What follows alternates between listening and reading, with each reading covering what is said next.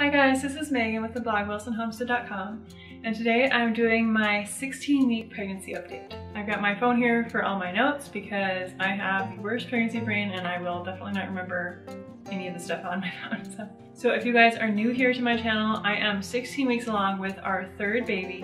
This is my third pregnancy and we are planning a third home birth as well. I've had home births with my other two children, and so I like to just keep you guys updated every couple weeks or so on my pregnancy symptoms, and they seem to be videos that you guys really like. So I've been really enjoying doing them because I love talking about pregnancy. I'm a little bit of a pregnancy and birth junkie, so I can get a little long and rambly in these sorts of videos because it's something I just love to talk about.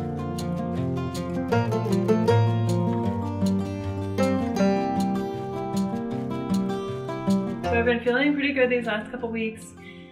I don't think I've mentioned this in my other updates, that I've been keeping up with doing my yoga during this pregnancy, which is something that was a really big goal for me. I worked out, I didn't work out at all my first two pregnancies. And by the end, you know, you get like big and sore and it's really stiff, and I couldn't put my socks on and all that stuff. And then especially with my son's pregnancy, my second pregnancy, I kept having my pubic bone go out of placement and just a lot of soreness in my pelvis area, which can be normal, I know, but I'm hoping that with keeping up with yoga and just keeping myself flexible and limber and just able to do more things, that maybe I won't get so uncomfortable and I'll maybe still be able to put my socks on for more of the pregnancy. So I've been doing yoga with my cousin Megan. She comes over in the morning because we live like 2 blocks away. It's really nice to have someone come over and do it with me because otherwise I probably wouldn't actually do it. It's like forcing me to actually do it every day. So we try to do Monday, Tuesday, Wednesday, and Thursday. So 4 days a week. Luke is off on Fridays, and so I don't have her come over on the days that he's home. And then generally on the days he's home, I forget and we're just busy doing stuff. So I generally do yoga 4 days a week, which I feel like that's pretty good. It's not super realistic for me to do much more than that. We've been doing yoga workouts from a YouTube channel called Boho Beautiful, which I absolutely love her yoga videos. I've just been kind of modifying for pregnancy, like not doing too many twisting poses because I don't want to do anything bad to my ab muscles. Stop scratching me. I wish she had some actual like pregnancy yoga videos because I'd like to have a bit more direction on, as I'm getting bigger, like what I should be avoiding and what I should be doing more of. So if you guys have any recommendations for yoga workouts that are specifically for pregnancy, let me know because I would love to try some more. I've also been doing squats every day, which is another super important workout I feel like for pregnancy. I walk a lot in general. I'm just constantly walking because I have 2 little kids, but I try to do 50 to 100 squats a day just to keep my legs really strong and make sure I can get into a squatting position, because the squatting position has been one of the most comfortable positions for birth for me, for both of the babies that I've had. So I find it's really important to do squats through the whole pregnancy. I talked about in my last update that I've been so distracted that I've been forgetting that I'm pregnant, which is ridiculous. I've still been quite busy. It's slowed down a little bit because we've gotten most of our extra stuff to the storage unit. So not as much of that, just trying to catch up on business work at this point. So I've been a little less busy and I've been less distracted, so I've actually been noticing the baby move during the day, which is always so fun. For a while I could only feel the baby at night when I would hold really still, but now there's more times during the day that I can actually feel them. And for the most part it's like such a weird feeling when I do feel the baby move, because it's like this fluttery, like kind of like butterflies. It's really hard to explain to someone that hasn't actually felt it, because whenever I talk to any other moms that have been pregnant before, they're like, oh yeah, I totally know what you're talking about. And I try to explain it to anyone else and they're like, I have no idea what you're talking about. It's not totally like butterflies. It just feels like my stomach's like unsettled. I don't know how to explain it, but it's this really interesting feeling. And I know it's the baby because I felt this before, but it's really fun to feel. And I've started being able to, if I lay down and feel my stomach with my hands, I can normally tell where the baby is. It seems like the baby likes to lay along the left side of my uterus. I've been noticing my uterus just feels very sore by the end of the day. Like not like Braxton Hicks, like just kind of hurts. it feels very tired in general. Like it just feels tired, which is understandable having 3 back-to-back pregnancies. But like the end of the day, how sore it gets is like, when it first started happening, it was a little bit concerning because it felt like not anything I felt with my other pregnancies.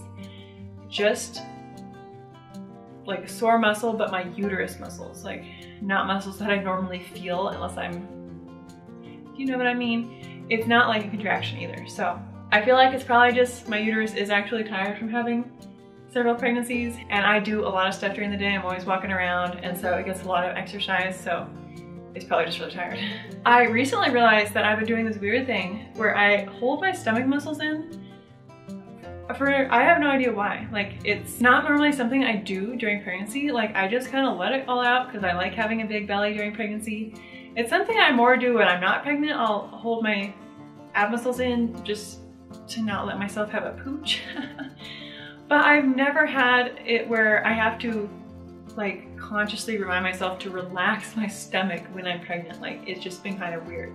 I don't know if it's just like I'm distracted and I forget that I'm pregnant and so I start holding it in out of habit, or if maybe my core is not as strong and so my body feels like it has to like hold everything in more. I don't know. I'm really trying to remind myself not to, because I've heard that chronically just holding your abs in can make you more prone to diastasis recti, the ab separation during pregnancy. So I've been trying not to, but it's actually really hard to remember not to. It's just a weird thing. Have any of you guys experienced accidentally holding your ab muscles in during pregnancy? Because it seems like kind of a random problem. I do have a midwife appointment in early April, so I will definitely be asking her about this when I go. It's my second appointment. I had one at 9 weeks, and then I'll have that one again at, I don't know how many weeks I'll be. I guess I'll be about 19, 20 weeks when I see Sundano again. So I'm curious to see what she'll say about that issue, and then also my uterus just being kind of sore. My varicose veins are officially back. With my first pregnancy, I had 0 problems with it. With my second pregnancy, I got varicose veins on my vagina, of all places. In the middle of my pregnancy, it just felt like my vagina area just felt heavy. I actually thought Demi was going to fall out of me because it was just so heavy. But then when I asked my midwife, she said that is varicose veins. They just feel really tight and swollen and heavy, so it can make it seem like it's the same feeling where it feels like everything's just gonna fall out of your vagina. It's so weird. Varicose veins do run in my family, so that's why I've gotten them. And they'll get worse each pregnancy, which is unfortunate, and I will start to get them on my legs eventually as I get older. I'm just a little young now to start getting them on my legs. But they are officially back. I've started feeling that kind of varicose vein pressure down there, and especially if I've been on my feet a lot, if I feel them, they feel really like lumpy and swollen. So that's a little unfortunate, but I was also expecting it, so I'm not shocked at all. I talked about my last update that I've been terrible with remembering to take any supplements or vitamins. I have since gotten quite a bit better. I've been really trying to get back on track with that because my body feels like it needs the supplements. So I actually remember to take them most days. So I take a really high quality prenatal vitamin. It's the Pure Encapsulations brand. They're really high quality ingredients.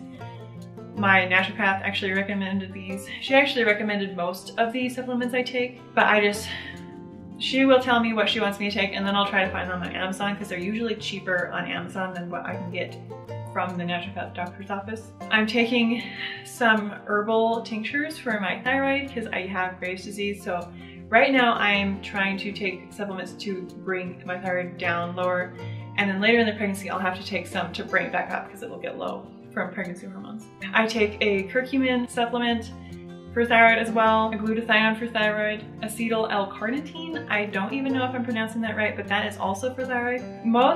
Quite a few of these things are for the thyroid thing, so they're not even things that anyone else is gonna have to worry about taking. It's just specifically if you have high thyroid. I try to be really careful with my thyroid and make sure I get it under control so I don't have to take any sort of medication. That's why I have so many supplements that are geared towards thyroid. I want to get it under control with supplements and diet as much as possible and manage it with that and not have to deal with the medication. So that's why there's so many of those supplements. I also take a collagen supplement from Radiant Life. My nails have been feeling really thin lately. I really should probably find a biotin supplement as well. I have been taking a, what's it called? Oh, calcium. My brain is dead. I've been taking a calcium supplement for my teeth because, as you guys know, I've been having some teeth problems since pregnancy. I take vitamin C, vitamin D, just basic. I take those all the time even when I'm not pregnant. I also take fermented cod liver oil, which is a really important thing to have, and then a really high quality probiotic supplement. So that is kind of a large amount of pills I have to take each day, but quite a bit of it is for my thyroid, which is not kind of a normal thing for everyone. And I do feel better when I take all of these supplements. So I'm pretty happy with the amount of things I'm taking right now and what things I'm taking. I will link all those down in the description box below if you guys are interested in trying any of them out yourselves. So also in my last update, I said that I was probably going to try to get an appointment with another dentist to get x-rays soon on my teeth. I will link this update I keep talking about. It's my 14-week update. I'm referencing a lot of things I talked about in that 14-week update, so if you didn't see it, you should go watch it so you kind of know what I'm talking about. But I had mentioned I wanted to go get an x-ray now because my dentist that I want to see can't even see me until May. And just because I had a problem with my tooth and had to have it pulled, I'm worried that they'll get bad enough that I'll have to get it more pulled. So I just wanted to get it checked out now. I was being impatient. So I actually got an appointment with the dentist that took the x-ray when they determined that that back tooth needed to be pulled. And praise God, I don't need any more teeth pulled. I was actually really worried about that. I was like, the teeth that hurt are like kind of more in the front, and if I have to get those pulled, it's gonna be terrible. Like, people will notice. I was like so worried about that. But none of them need to be pulled. They're not too bad. I do have some cavities, but they're not bad at all. There are some of them that he said, you don't even really need to fill that, just eat well and take good care of it and it shouldn't get any worse. So some of them are just really small like that. There are some that do need to be filled. So I actually have all of the ones that need to be filled now. I have appointments for them to be filled before that other dentist can even have my consult appointment, which is ridiculous. So everything will already be dealt with by the time I see her. Again, I do want to establish care there, so I still will go. But I'm so thankful that it's just gonna get dealt with and I know what's going on and it's not too bad. It's just some feelings. I can handle that. So that was a huge relief. I mean, obviously I'm not happy about having fillings or cavities, but after having a tooth pulled because the cavity got so bad, I'm very thankful that it just needs a filling. So now I think it's time to show you guys the bump. So here's the bump. It's looking pretty big. This is my absolute favorite comfy, cozy shirt for the Pink Blush Maternity.